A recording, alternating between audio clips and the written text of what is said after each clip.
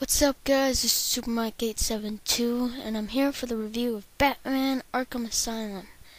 Now please excuse me if some of these pictures are a little long, it's just I need time to explain stuff. So first of all, I like this game because of the free flow combat. This game by far has the best combat system ever that you'll ever find. And this picture right here, I don't know if you can see it very well because when I opened it up in Movie Maker it was kind of blurry, but this is an overview of Arkham Island, and the little white dot thing with the bat on it, that's basically your position, and it should have all the different sections. So yeah, free flow combat here, amazing. You probably can't see it, but you'll see it when I start doing gameplay stuff. So that is, yeah. Alright, I'm gonna get into characters now. First character, Batman. Main character, basically, you all know that. And next one, Oracle. This is Commissioner Gordon's daughter. She basically helps Batman. Commissioner Gordon. Joker. You'll probably all know him. Bane. He's just one of the psycho people. Zsasz is the same way, except for he marks on his skin every victim, and he's saving a special spot for Batman. Scarecrow, basically, he's just in there. I don't think it's part of the story or anything, personally to me. Killer Croc, Harley Quinn, just basically Joker's girlfriend, you could say. Poison Ivy, and Warden Sharp. He is basically the person who runs Arkham Asylum. Gadgets. You'll have some gadgets in this one, in this game. You got the Batarang and the multi-Batarangs. Basically, it's just 2 or 3 at a time. Explosive gel.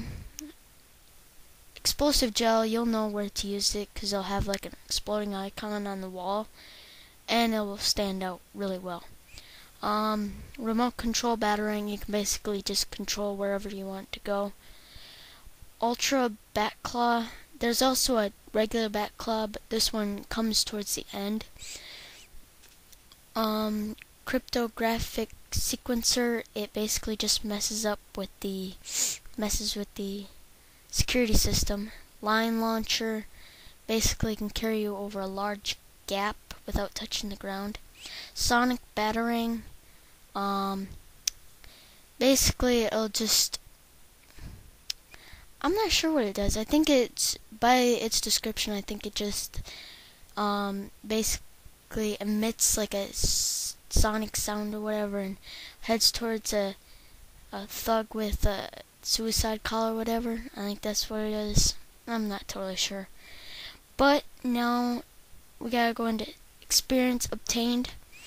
Here's how you obtain your experience. Normal thug is 25, plant pod 25, pipe thug 35, armed thug 50, knife thug 50, lunatic 50, Joker teeth 50, stun baton thug is basically a stick that emits an electric charge.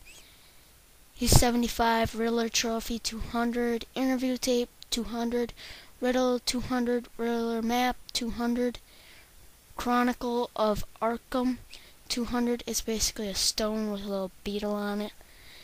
You'll notice them. Titan Thug 1000, they're just basically ripped. Bosses and story objectives are variable.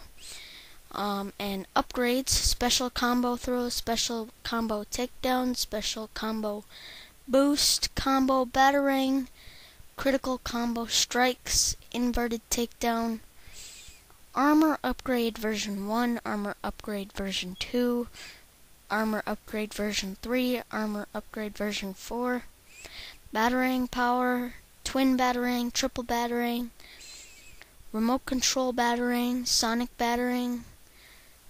shock batarang,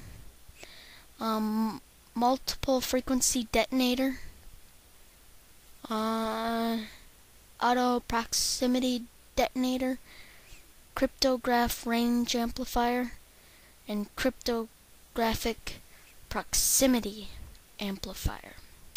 That is all the upgrades. Sorry I had to go through them so fast. I don't really have a lot of time today, but that's pretty much it. Everything in a nutshell. I'll get into some more gameplay probably later on. I'm probably gonna get to it maybe a little bit in Thanksgiving and more in, during Christmas vacation and everything. So that's pretty much it. Thank you guys for watching. Rate, comment, subscribe, and that's pretty much it. Thank you guys for watching, and I'll see you next time.